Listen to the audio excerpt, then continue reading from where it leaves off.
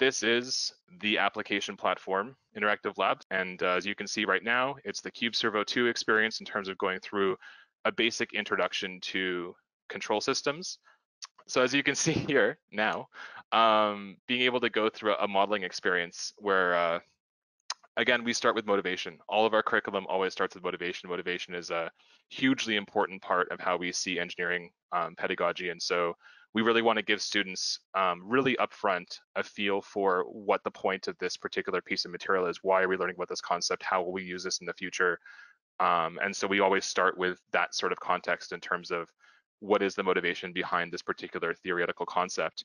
Talk about some of the main key concepts and system diagrams that are going to be in use in this particular laboratory experience. This material, as I said, has been custom designed for this and also designed in a context where we expect this to be used alongside material from another resource, whether it be a traditional textbook or online resources or experience controls platform. We expect this to really be sort of an introduction or a refresher on these concepts, just so they can check back with what the different sort of main elements of what they're doing are, but also for a deep dive into the theory, find another resource, hopefully ours or hopefully one of yours, to be able to get that really deep understanding of how these theoretical concepts are applied. But then very quickly, we'll jump right to the experience, right to the simulation, where you can run the simulation. You can see the response of your system. As you can see here, my red response is the actual system, and the blue one is my theoretical gains. I can tune that, run it again, hopefully get a little bit closer. As you can see, I overshot quite a bit, but basically now I'm interacting with this real system. I'm building my theoretical model to try to match this actual piece of hardware, in quotation marks, I suppose. And from that, I'm starting to understand how modeling comes together and how modeling can differ from real systems, which is the main outcome we want students to have with this activity.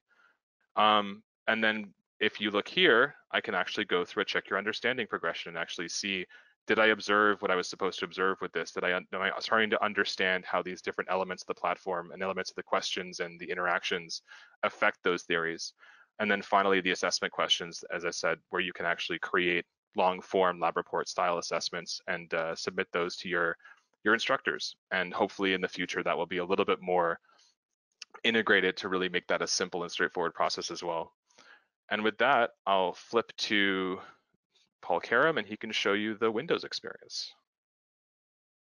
All right, this is the Windows side of the application. So a little bit different in terms of the look and feel, but the content, the expectation, everything's the same. So here is the position control lab, basically tuning a PD controller on our servo motor. And so you can see with on the Windows side, it is a full 3D engine, and so you can pan and tilt and zoom around the experiment itself. So in this case, I'm really interested in the position of that load disk. So I'm just going to go ahead and start my experiment. And what this is doing is, at this point, the students have been guided to come to this part of the lab. This is them trying based on a simple model, and you can see I've toggled here the model. So what's happening in the background is that it is running a full simulation of the theoretical model, a simple second order model of our cube servo, and right now it's applying a PD controller to it.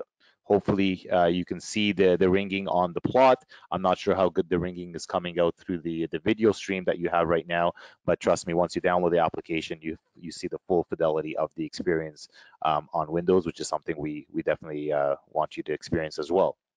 So right now, I'm just going to keep increasing my derivative gain to dampen out that ringing and those oscillations and get it to a point where it behaves quite well. And you can say this behaves well on my model device. Then the next step of this lab or this experience that we are providing is we ask the students to now try it on the actual, quote unquote actual. And this has more nuanced dynamics. And so this, like Peter mentioned, we know our systems very well. We have them completely modeled to a fairly deep degree. And so part of this now says, okay, these are the nuances between a model and the actual system. And then how do you develop your control system to be robust and be able to handle these unknowns or uncertainties that once you base a control system over a model device, how do you bring it over and try it out on the actual, and what are the differences and how can you account for those when you're approaching any closed loop control problem. And with our buttons, you can try different views, and again, the student is free to go around and take a look at the system itself. This is a simple system, but as we get more complex with things like the arm, the pendulum, and the arrows system that I'm going to show you right now, then there's more rationale to go around and see it. So for example, here we will show you on the arrow a basic balance controller. And so this is a more complex dynamic system. It's a MIMO system, and it's quite coupled in its dynamics of both the pitch and its yaw.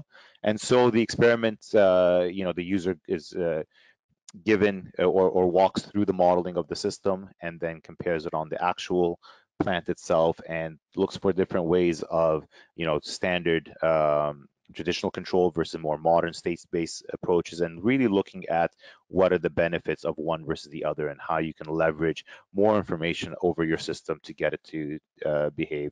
This is, again, a simple example, and then it gets more progressively more complex. But for example, it's not reaching where I want it to go, so I can just increase my integral gain, and that will account for that discrepancy.